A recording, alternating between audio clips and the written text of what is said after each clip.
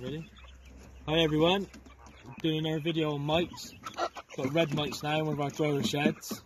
We normally have them for a year and then creosote them. This year I slipped up, didn't do this one. And obviously red mites. As you can see, within the last few days I've noticed, look at them, crawling. So again, we've gone with a natural product, Androlis.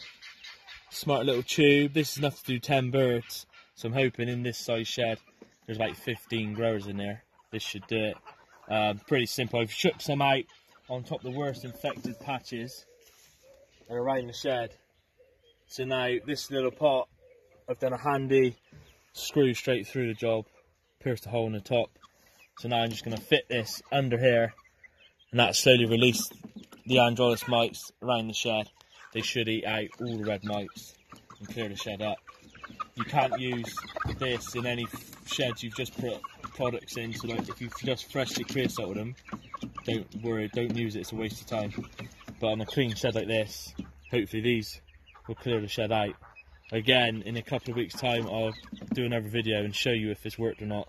So that's Androlis mites, and Art will look at them all crawling all over it because I've opened the top. We got this from FMB Poultry Supplies again. You can find her on Facebook and a website.